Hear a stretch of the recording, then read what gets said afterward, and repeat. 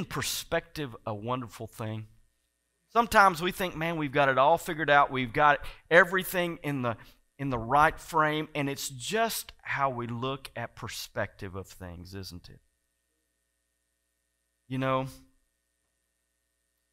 today, and I love the season of Thanksgiving we're coming into when we look back, and if we keep the right perspective on things. Thanksgiving is a wonderful time of year. I mean, as a country, we are blessed more than we'll ever know. If you ever go outside of anywhere in the United States, you will really see as a country how we are blessed, and we should be thankful for that. But not only that, as Christians, man, we should get up every morning and be thanking God for what He has done in our lives. Perspective. Huge. Massive. And as I was thinking about, God, what do we talk about when it comes to thankfulness?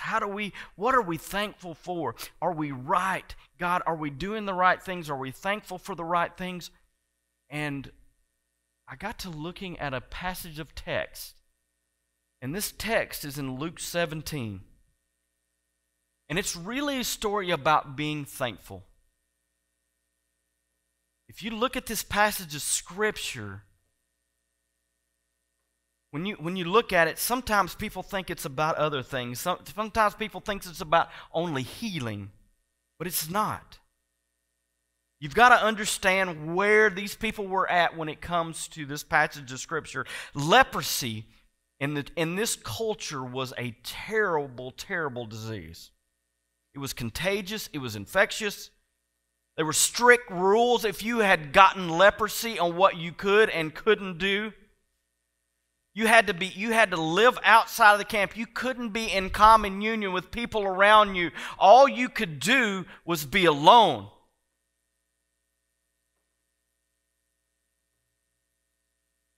The priests were the only ones of the day that could say that you were clean. And the only way you could go back to your family was if the priest had declared you free of the disease. Sometimes people got this disease of leprosy because they had disobeyed God. Miriam, the sister of Moses, got leprosy when she and Aaron, her brother, said that God should be speaking through them as He did through Moses. There's also a rebellious king. When you read in the Bible, Uzziah, who had contracted leprosy. At the beginning of his reign, this king was fantastic. But he did something that was outside of God's will. He went in and started burning incense in the temple. And only a priest could do that. And he contracted leprosy for the rest of his life. He had to live in a separate house. But this story right here starts here in Luke 17:11. It says, as Jesus continued on toward Jerusalem, He reached the border between Galilee and Samaria. As He entered a village there, 10 lepers stood at a distance. That's an important part. How many lepers were there? There were 10. Go on. Crying out, Jesus, Master, have mercy on us. And He looked at them and said, go show yourselves to the priest. Now look at this line. It says, and as they went, they were cleansed of leprosy. That's an important line too. One of them, when he saw that he was healed, came back to Jesus shouting, praise God. He fell to the ground at Jesus' feet, thanking Him for what He had done. This man was a Samaritan. Jesus asked, didn't I heal 10 men? Where are the other 9? Has no one returned to give glory to God except this foreigner? And Jesus said to the man, stand up and go. Your faith has healed you. Father God, as we dive into your passage of Scripture this morning, God, we just ask that you would just fill this place with your presence. God, open our minds and our hearts for what you want us to know. Let all the distractions just be moved away, God. And help us be thankful for what you have given us, God. Story is about 10 men that had leprosy. When you had leprosy, you had to walk around all of your life as long as you were infected, yelling, "I'm unclean, I'm unclean." Now, how terrible would that be? That, if you got sick or you had something going on in your body, you had to yell out so everybody knew it. Wouldn't that be awful?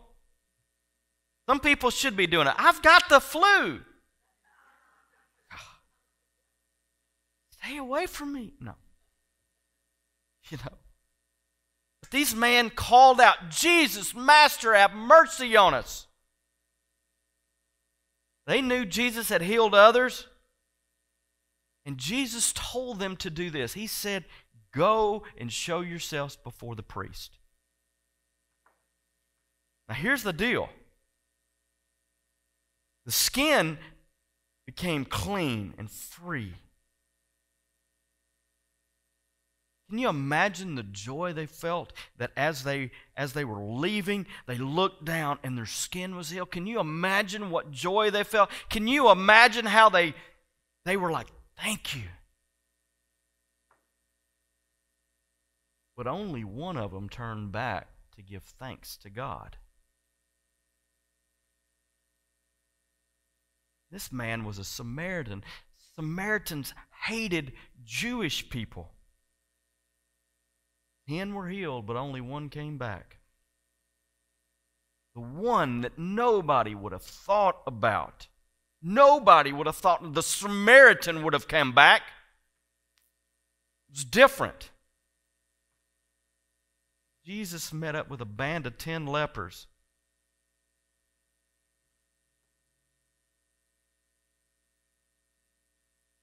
But a common misfortune had broken down some barriers in these 10 guys' life.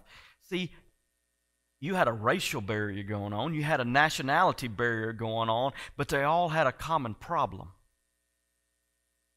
And the thing is when you have a common problem, tragedy, people forget the things like race or nationality.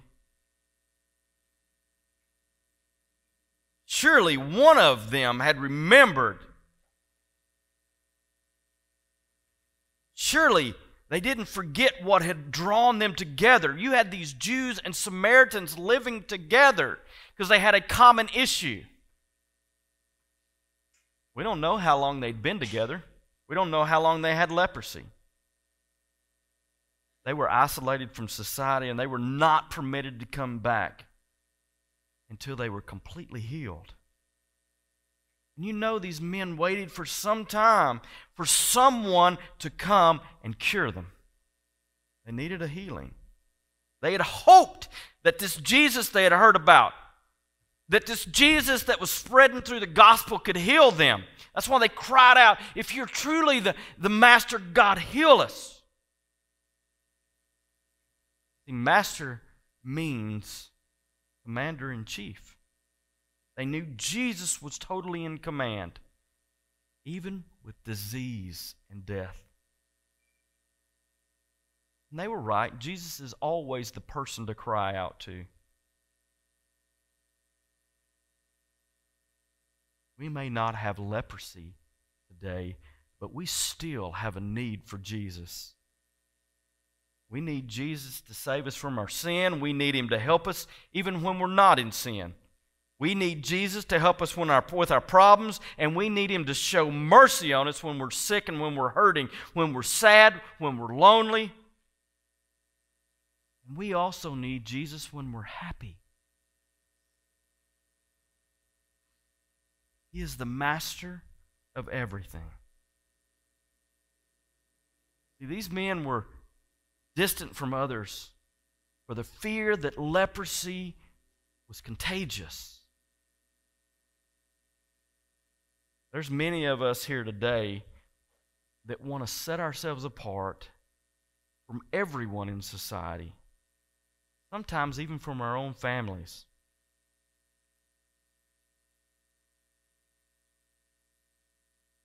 And sometimes we don't even know the need that we have for our commander-in-chief until things go bad in our life. These men had been at a distance for everyone so long, and they were in so need of somebody to come to them and heal them and bring them back into a relationship with their families and their friends. This was an impossible need. There was no cure for leprosy. This was an impossibility. But Jesus is above all impossibilities. There is hope with Jesus. Here's the question today. What's your impossible need? What is it that you can't fix by yourself? We all have things in our life we can't fix. We all got things that are outside our control. Let me tell you, you're not in control of anything. God is in control of all. I promise you. Jesus saw him. How wonderful is it to be seen by Jesus? He always sees us. He notices what we're doing. He's intimately acquainted with us. He knows our needs. When we cry out, He will hear us.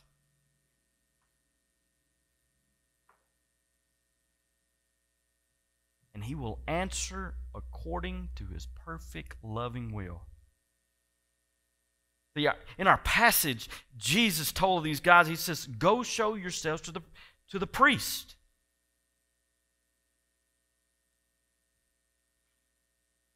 But only people that were healed were supposed to go to the priest. But isn't this the craziest thing in the world, that when Jesus spoke to them, they all turned and went that way? They all followed His orders. And it was only after they did what Jesus said that the miracle happened. They could have looked down at their skin and said, well, you know, Jesus, I can't go show myself to the priest yet because I'm not healed. But it was on their way to the priest that the miracle happened. Great passage of Scripture. It's great because here is the thing. If you want to see miracles in your life, do what Jesus says. Even when it sounds crazy, even when everybody else says, well, that's foolish. Because if somebody had been standing there with the lepers, looking at them, going, go show yourself to the priest. You're not clean yet. You're not healed. But on their way to being to the priest, they were healed. They had to do what Jesus said first. And often, I believe this, that when we cry out for Jesus' help, He answers us. But a lot of times when we hear what that answer is, we go, that is nuts. Okay, was that last night's pizza? Or is that the Holy Spirit? And the only way you know that is to spend time with God. That's how you learn His voice. But Jesus always answers. The miracles come when you do what Jesus said. But the amazing part of this passage of Scripture was the one that came back. And how many are like the other 9? This Samaritans did not get along with Jews. They wouldn't talk to them. Actually, Jews thought Samaritans were dogs. They were the racial outcast. They were from a different nationality. They were from different breeds. I mean, it was just crazy, the racial barriers that had happened between these two groups of people. And yet, while the other 9 were Jewish and had gotten healed, the Samaritan was the one that came back. He was the thankful one. He was the one that saw the miracle happen and fell at the feet of Jesus and said, thank you, God, for what you have done.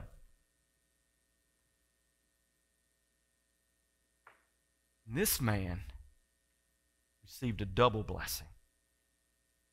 Not only was he healed of the skin disease, but he was also made right with God. How many times do we ask God for something? How many times do we get into something in our life and we ask God, and then God answers that prayer? God does that. Do we make that extra effort to return to Jesus and just thank Him for what He has done?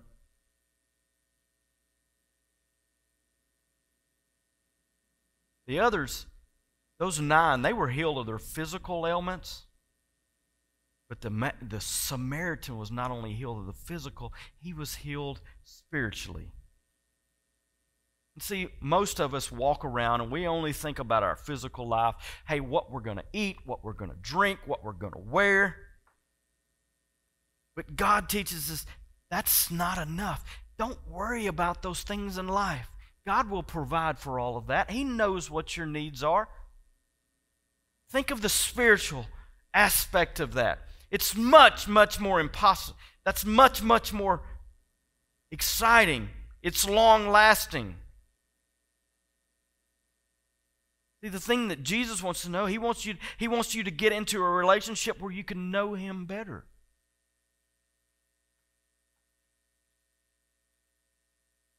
He wants to double bless you.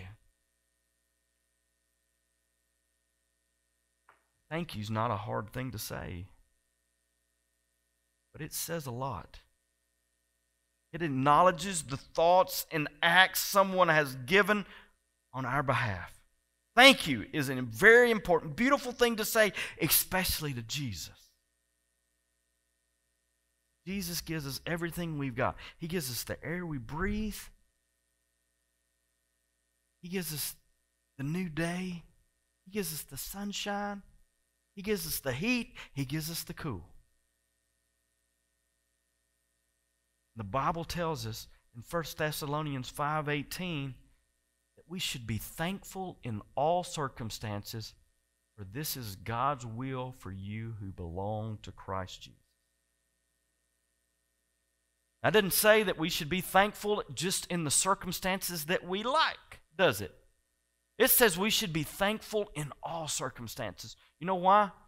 Because God has a plan for your life. It's a plan to make you prosperous. It's not a plan to harm you. Sometimes during the middle of that plan, God wants us to grow. He wants us to be more like Him. And in order to do that, He's got to prune us. He's got to shape us. He's got to mold us into the way we need to be. And sometimes that's difficult. But we should be thankful in all circumstances. Boy, that's tough, isn't it? It's hard. Heard about this little boy, and this little boy wanted $100 so bad. He started praying every day. How many of y'all ever had something that you wanted really bad and you prayed every day? Come on. Am I the only one? I mean, you prayed for it every day. This little boy wanted $100 and he prayed for it every day. And he decided, I'm going to write a letter. And he wrote a letter and he put to God, USA. The post office thought it'd be funny if they sent it to the president. He sent this letter to the president, and he read the letter from the little boy, and he thought, well, man, what a sweet kid. I'm going to send him $5. So he wrote him a letter back, and he gave him $5, and he put $5 in the envelope. He sent it back to him. The little boy got the $5, and he was overwhelmed. Wow, I got $5 back, and he wrote another letter to God, USA. The post office forwarded it back to the president. And the letter said this. It says, Dear God, thank you very much for sending me the money. However, I noticed that for some reason you sent it through Washington, D.C., and those guys decided to tax me $95. Isn't that the way of life?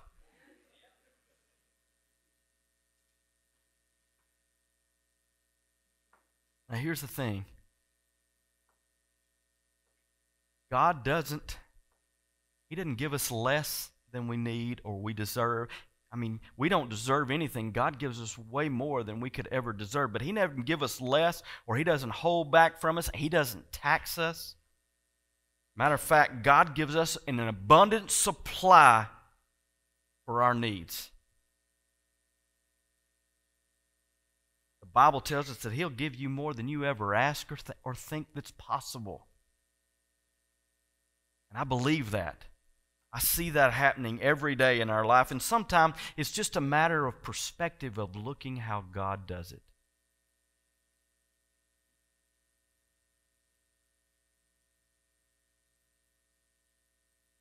In this passage of Scripture, I believe it does show us that Jesus does notice when we're not thankful, though. He asked the leper, He said, "Didn't I heal 9? Didn't I heal 10? Why are you the only one?" I think it also shows us that He waits for us to be thankful. And I think He waits for us, just like He did the lepers, to come back. But not just so we can say thankful, but so that He can shower blessings upon us. He provides us help every day. Every day, God does something in your life. I guarantee you, if you'll stop and think, what has God done for me this morning? Well, you got up, didn't you? What a blessing. Did we thank Him like the Samaritan did? Or are we like the 9 that went away not even thinking about what God has done for us?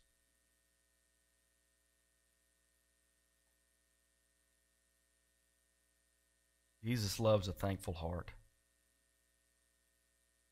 The question is are we thankful? Are we grateful for what Jesus has done?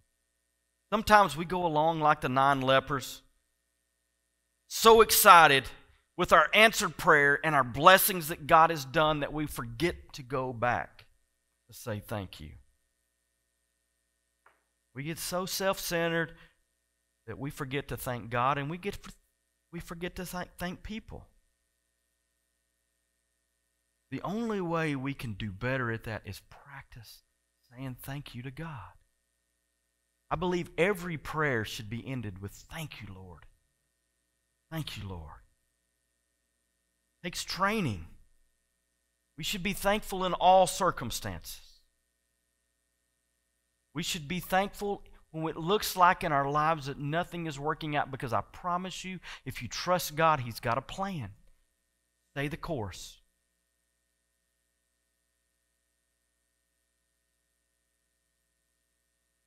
And you've got to obey God before you see the miracles. You've got to be willing to go to the priest before you see the actual healing happening. When Jesus tells you to go, you've got to do it. He loves a thankful heart. Psalms 107:8 says, "Let them praise the Lord for His great love and for the wonderful things He has done for them."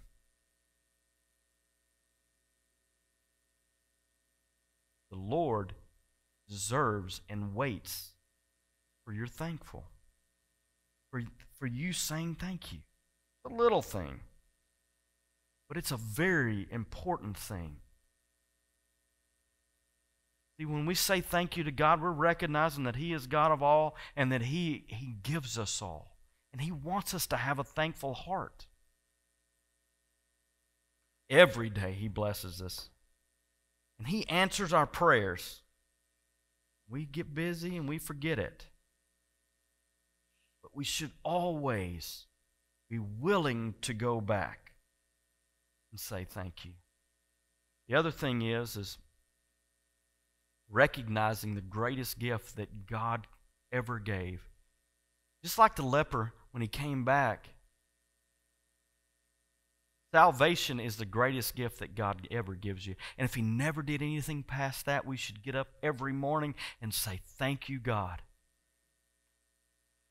How many of you like to get gifts? Some of y'all don't like to get gifts. I remember that on Christmas. Hallelujah. So we like to get gifts. And how, when we get a gift, do we get excited and we start saying, Man, thank you. We should do that, right? And how when we receive a gift, do we want to show it off to everybody? Do we want to do that? I mean, you get excited about gifts. I got a gift this morning. Check this out. I'm going to show it off to the whole congregation. Check that out. Andy and Karen brought me this pastor shirt. I love it. I may wear it every weekend. Hallelujah. But when we get a gift like this, I mean, we want people to know because we are thankful that somebody thought so much about it. We want to tell everybody about this, right? When we get a gift that's special to us. But isn't that the way it should be with our salvation? That we should be so thankful that we can't come into contact with anybody without telling them what God has done in our life and thanking God every morning for the blessings that He's bestowed upon us. We don't even mention Jesus Christ. And they may be the very one that needs to hear the message. You don't know. Be thankful for the gift that God has given you. Be thankful and be excited. Be willing to share it with God, with everybody, about how good God has been in your life. You should be so thankful, so overwhelmed with the blessings that He does in you that you can't help but share those. I'm sure when the leper, when the Samaritan, when he got back, I'm sure he was preaching about Jesus to everybody he came into contact with. Why wouldn't you? You were dead. Because leprosy was a death sentence. He was dead, and now he's alive. Same with salvation. You were dead, and now you've got eternity. Share that with everybody you come into contact. Be excited about what God has done in your life. Be thankful. Tell Jesus every day how thankful you are for what He has done in your life. Amen? Bow your heads and close your eyes. If you're here this morning and you're thinking, you know, I have not been as thankful as I should have been. But God, from this point forward, help me be better. Is there anybody in here that wants that? Amen. Thank you, Lord. Thank you, God. Also, if you're in here this morning and you don't know Jesus Christ as your Lord and Savior, or maybe you've walked away with that relationship and you want to make that right, today is the day. Is there anybody in here that says, you know what, my relationship's just not right. I want to make that right. I want that gift. Thank you. Thank you, Lord. See, I believe that through the power of the Holy Spirit, Jesus can change our hearts to make us more thankful. Because what He will do is make us be in more of a relationship with Him, and the closer we get to Him, the more thankful we'll be. And this morning, I want to pray for you guys. I want to pray blessings upon you. And I just asked with each and every one of us to stand in agreement that as we go through this month, that every day we're going to be thankful for the gift that Jesus Christ has given us.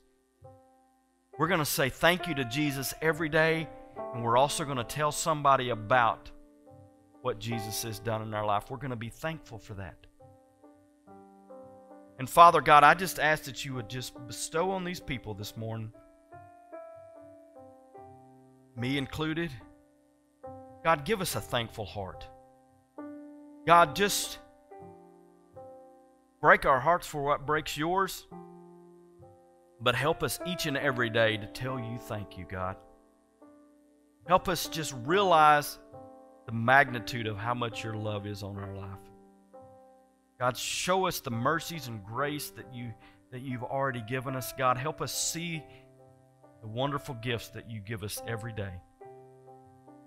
And God, I ask that as this group of body of believers, as we leave here, God, that we're so on fire about you and your love, God, that we can't help share the free gift that you've given us each and every day. God, we love you. We praise you. God, help us be thankful. Help us be thankful in all circumstances. God, we love you. We praise you. We give you all honor, and we give you all glory. And everybody said, amen.